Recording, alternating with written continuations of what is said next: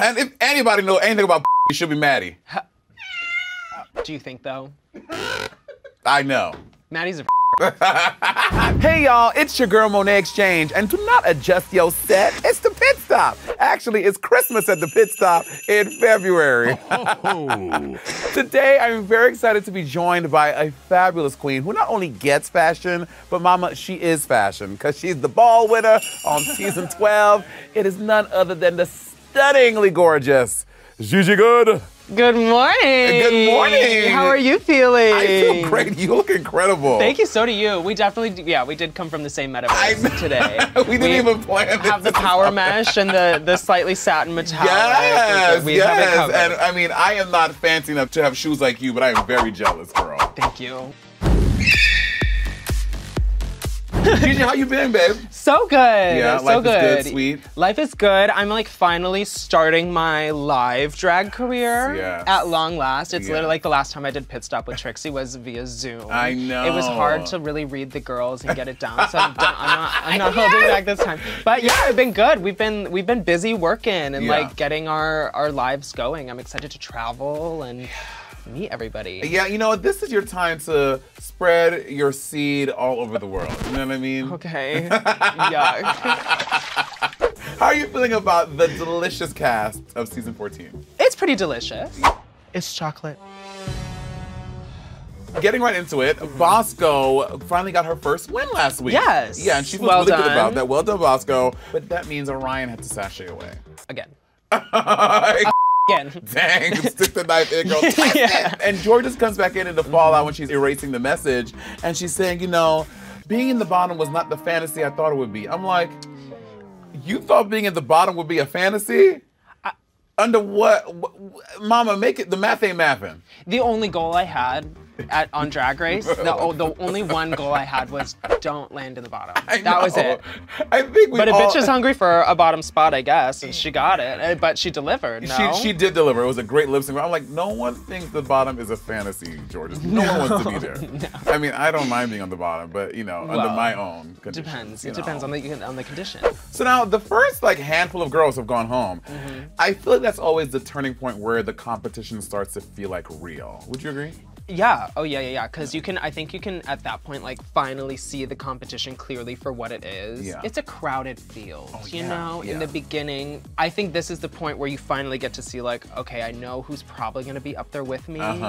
So yeah. So Bosco's riding high on this first win. Like it's her first win towards the beginning of the competition. Well, when you got your first win, did that propel you? Did that make you feel like these bitches cannot ever? Yeah, I would say so. But I also was not like surprised by it, you know, because I came in and I was like, well, like duh, like this is literally what we came to do. So we see Daya and Deja getting a little heated. Yes. Do you think people are feeling a little salty? Yeah, I think that again, it's like the mentality. Like, I think your head's in the wrong space. If you're safe, like, props to you. Let it happen, let it roll. Like, just know that you have a clear mind space. You don't have to worry about what you did wrong or how to, you know, do that. It's just like, you're safe, okay, on to next week. Do that. Like, just don't, I don't know. But then I guess where's the drama if that doesn't happen? So Ru enters the workroom and he announces that this week is the Glamazon Prime Design Challenge. We know you love a design challenge, Miss Gigi. I love. Would you love this one? I love it. I'm a slut for a prompt. I love a prompt. I love a theme. Yeah. Like, it's a lot easier to create under those circumstances. I get that. It is. If you're like left to do anything, you're like, what do I do? Oh my gosh, it's so much harder. If you're just given a wall of fabric, it's like, okay, Glamazon Prime, interesting. But I'm intrigued. But they don't know what's in the boxes, so like that's the part I'm not down for. Yeah. So do you prefer unconventional challenges or challenges with fabric? I prefer unconventional. Really? Yeah, totally. I don't. Really? I don't. Just give me fabric. I would rather have the fabric, make the dress, and then just glue to it. Yeah. Smart. That's the potion. Would you say this is your key? Like, this is like your signature tip on how to do well in a challenge like this? Absolutely. I don't, it feels like crazy that I'm like the one making it up because it seems like common sense, no? Yeah. Like, what would you do? How would you go about a design challenge? I think the smartest way is to like make a gown and like glue sponges to it. I think that is like the best way to be bottom. And you know what? It remains in our minds daily, nightly. Nightmares. I woke up with a sponge under my pillow the other day. I said, the bitch has been here. Do you have any memories from the design challenge in your season? Yeah. That was, I think, was that the first one I won? I don't remember what challenge I won first. Was that the fourth one? It could have been the sixth.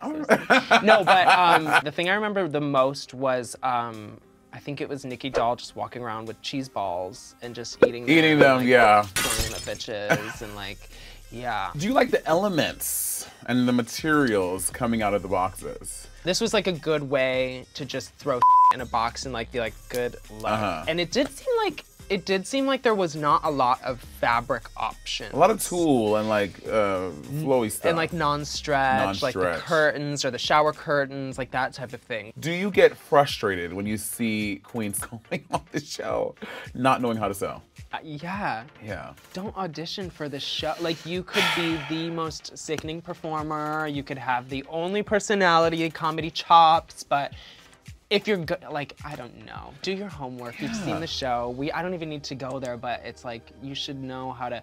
I mean, I was always a slow painter, so I would time myself. I would only give myself 40 minutes to paint before I went on the show. Word. And I would be like, and then I was like, okay, let me do some like dance lessons before I go on, because I'm not a dancer. Yeah, and like, smart. Yeah, so like, it's like, you know, do your homework. Yeah. So Daya said she's gonna do this doll look. So then when Willow sends her idea, she's like, oh no, you're not. What do you think about that? I was like, oh my God, like, first, okay, let me tell you, if that happened to me and I were in Diabetes spot and I had my camera time talking about the idea and then someone else came up with it, I'd be like, please show me your doll look. Yeah. And I'll show you mine. Word. You know? I like that approach. Because I think it's more fun and it's easier to like compare people's ability in the challenge. Like I really wonder what Willow would have done if she had done the doll. First of all, if you were doing that, Di, to me, that is showing insecurity. You're like, you're afraid that mine's gonna look better than yours. Yeah. So then just to piss her off, oh bitch, now I'm definitely making a doll. I was thinking about it before, oh bitch, I'm definitely doing it now. And it may be ugly, it may not be beautiful. And it definitely is unconventional, but I'm doing it more so now. You know, I wish Willow would have like threatened her. I know, or something. But Willow's so sweet. That's just not in Willow's nature. You know that Willow could threaten a bitch and get away with it. Okay, because she's so sweet. That's how I get away with I just say rude things, then laugh, and like, and everyone's just left like. That's the secret. Yeah. So Ms. Daya has been getting many a comparison to Crystal Method this season, and as someone who knows Crystal Method, do you see it, or are we just all crazy? I didn't at first, at all. Like, knowing Daya, she comes to the house, she can hang, she's fun, I like her. I love their whole family, is lovely. I would say that they sound similar, but that's not fair. And then at first I'd be like, no, they didn't look similar until they played that little sizzle reel of Crystal next to her in every look, the red, white, and blue. I gagged. I was like, oh. Oh yeah, me too. I was like, oh. They're more similar than I thought. But do you think that all these comparisons are getting to Daya? Yeah. It seems a little bit, right? Would it not get to you? Oh, it for sure would. I'd be pissed. I'd be livid. So annoyed. Oh my God. Yeah, same. So, understandable, Daya. Meanwhile, Maddie Morphosis is at his station, pushing the straight agenda yet again with this blow-up man there. What do you think about the blow-up doll? If I saw that in my box, I'd be like, I'm gonna use this somehow. Yeah? So I'm not gonna carry it on stage with me, but I'm like, there's like a plastic hairy chest. I would have maybe like ripped that off and sewn that onto the front of a dress and like made it really like weird and skin and gendery. Like, I don't know, there's so many things you can do. My mind isn't going there. You're so smart. But that's the thing is like, this is a straight man opening this box and seeing a blow-up doll and saying, oh, I'm gonna put a vest on him. And carrying down the runway. Ru's also asking Maddie if her is on fire. And Maddie is like, what? Like, have they done a reading challenge yet? Not yet. I hope. Oh, but Maddie goes home this episode. Damn. And they know we know that. Okay. I wish there was a world that we can see Maddie in a reading challenge. Yeah, I would love to see it. Me too. I just think you have to be in on the joke. Like, girl. I don't know if she's all the way in on the joke yet. Yeah. You know? Yeah. Especially at the last week, Ru was like, we want more. She's like, 2 weeks ago. And Maddie was like, pissing herself, like. I was like, girl, not my warming up. Bitch, it needs to be on fire. Nasty. What a nasty way to put it. All right, Miss Good. Let's jump into First up is the Lady Camden. This was strong. I live. Do you live? I live without the wings. I'm like, you did yeah. not need the wings. It went too campy, and the halo too. Yes, yeah. I think she was going for Victoria's Secret model. I could see that in the fantasy. I am obsessed that she thought to use terry cloth as the piping. So good. Because you would never, like, a bitch would be like, a towel? Oh yeah, same. You know? Same. No, I like I liked your little Maddie Morphosis impersonation there. A towel.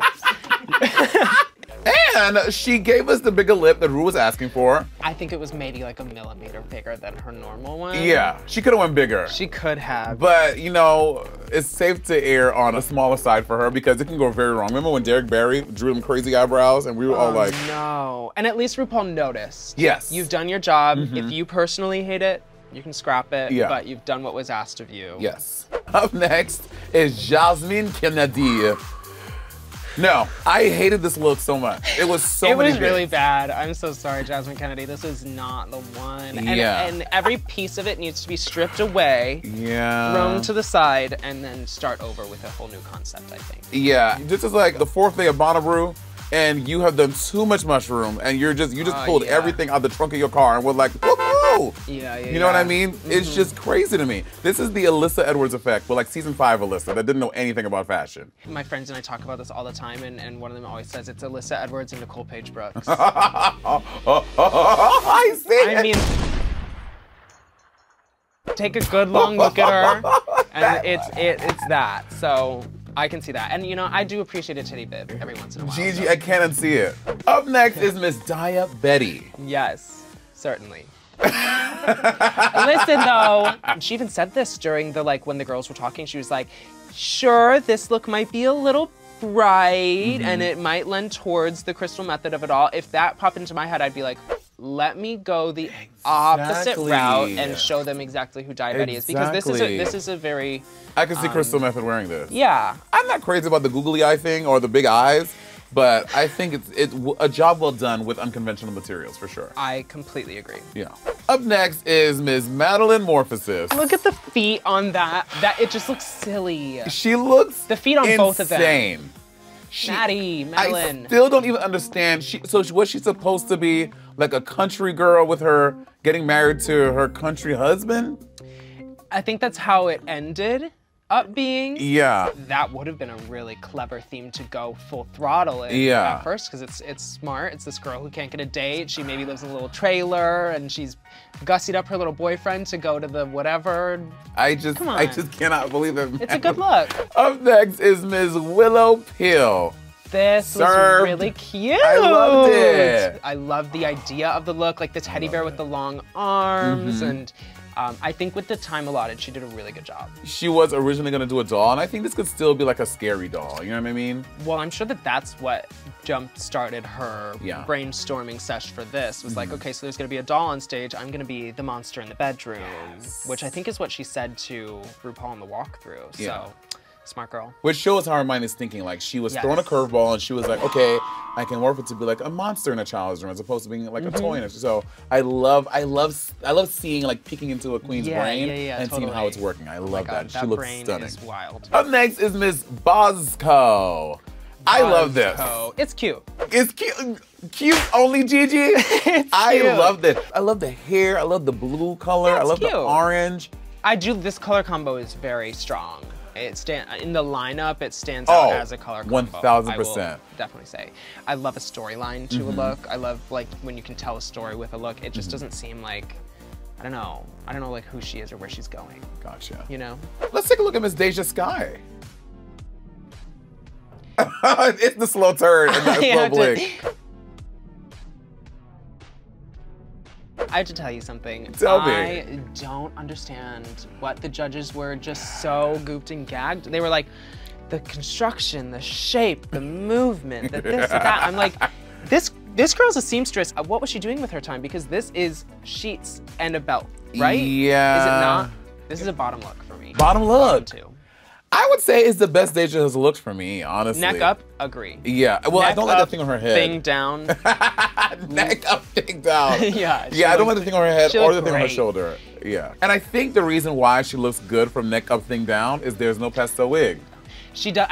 I think she looks best in a natural tone. Right? I think so. Sometimes it takes going on TV to see yourself and being like, I don't need to do that anymore. I had so many realizations on TV. Same. Okay, so we know where to start. Let's talk about Angeria. This look should have won. You had a very big reaction when it. Oh my God! When it looking at it right away, it's not anything like cuckoo, cachoo, crazy. Yeah. But it looks so well constructed. It looks so good here. It almost looks like she just like ruched all the fabric and like crumpled it together and just stuffed it in there and it created that bustier. Yeah. It looks to me kind of Schiaparelli-ish. Ooh, I can see that. I think she did a really good job. She looks great. Every week, Angeria gags me. Every week, I'm like, oh my God, so you can do another thing, work. Let's talk about Miss Georges. Let's talk about Miss Georges. I'm gonna let you go first. Okay. Because it's better than what she started with. Agreed. That like fur, the aubergine. But even when they did the up close, I was like, this is a cookie cutter that she just glued to a belt, tied some fabric around her shoulder, belted it, and it was like good to go. And you know, when she won, the girls in the back were like, you can see Daya's face. I wish you could see a close-up of the girls. Part of me thinks that because she did her the dance, little shimmy, and her little shimmy and her little shake, she stole it. Because I will say, no shade to my sister Monique Hart. On season 10, Monique was looking crazy, but Monique could sell a garment. That's half the runway. That's half the thing. Yeah, selling the garment. Yeah, absolutely. Yeah. So maybe she just won based on that performance, and it wasn't even a performance challenge. So props to you, mama. Props to you, mama. And last but not least, Miss Carrie Colby, girl. It's really hard to look at her up close because perfect. She's so flawless. It's really frustrating. Yeah. But this is not that. Not the tea, girl. I didn't love it. Full tea, though. Carrie is not a seamstress, but she's been safe in both design challenges. Well, good for her. I mean, that's the goal. If you're not a seamstress, the goal is safe. Safe, for sure. Be safe. Who had your favorite look? Angeria. Angeria had your favorite? I really, really think so. It was so beautifully, it looks finished. Yeah. I love Angeria's, but I had to give it to Bosco for me. I love Bosco. I really did. That was your fave, your number one? That was my fave. You know what, though? I could see you in this look. Oh, I absolutely wear that. You should ask her. Girl, that would fit around my cankle. Well, she'll just make you another one. Kinda. Just grab some IKEA bags and make you another one. Who had your least favorite? Miss Matthew Morphosis. I agree 1,000%. After the critiques, we find out that Georges is in fact the winner of this week's challenge. Do you agree? No. Yeah. I'm happy for her. Same. I am. I'm never like unhappy for a girl if they win. Get your $5,000, go on about your day, congratulations, but it's not your best moment. Your season, did they give cash money for winning challenges? Yeah. And sadly, the bottom two are Maddie Morphosis and Jasmine Kennedy. Do you agree with the bottom two? It was fair. I agree with the judges because obviously Jasmine Kennedy is a performer. Yeah. That's what she does. I'm sure in the back of her head she was like, I know this song. I'm gonna be fine. You know? Yeah. She's like, I perform this song day in and day out. And Maddie Morphosis was like, he's like, I record Nickelback. Yeah. What is this? They lip sync to Sugar Mama by Beyonce. Hilarious. And as soon as it starts, Maddie, if y'all don't believe me, rewind the tapes. Maddie literally goes pale. That track starts and Maddie loses every ounce of color in his face and that dress. Okay? And I was like, ooh, girl, she's like, not Maddie doing Sugar Mama. It was just a little wild. Yeah, it was a little wild. Just a little wild. Jasmine was serving sex. Yeah, she was whipping that hair around. When she walked up stage and revealed into that outfit, I was like, this is what you should have walked the runway in the first time. You know what I mean? Did she make that or was that just under? I think she, I don't know. So Miss Jasmine Kennedy wins the lip sync. Rightfully so. Do you agree? Yeah, yes. I agree. Yeah. So we're seeing Maddie Morphosis open her chocolate and see if it's the golden chocolate. I thought that Miss June Jambalayas was gonna be the top tier of it's chocolate. Yeah. It's chocolate. But then Maddie opening it, looking like that, and just being like, it's chocolate. I'm pretty sure there was like a voice crack in there too, which just kind of really helped. It's chocolate. I don't know. Comedic relief. Chocolates every week. It gets better and better. I think Maddie has made a big impact. It started a whole new conversation among this world, which I appreciate. Good on you, Maddie. Good on you. Good on ya. Which queens are standing out to you as like real contenders in this competition? Obviously Willow. Yeah, Willow Willow's for sure. my front runner right now. Willow and Angie. Those are probably my top two. I just love Angie. She is just a doll. She really is a doll. Oh my God. Love Andrew. She's definitely at the top of my list. My dear, you know, you are not just a good guest, Gigi. You're a great guest. Petition to change your name to Gigi Great. Gigi Great. Gigi Great. Gigi the Great. Gigi the Great. It was a pleasure having you here, my dear. And you know, you are welcome to the pit stop with me anytime. Great, I'll be here tomorrow.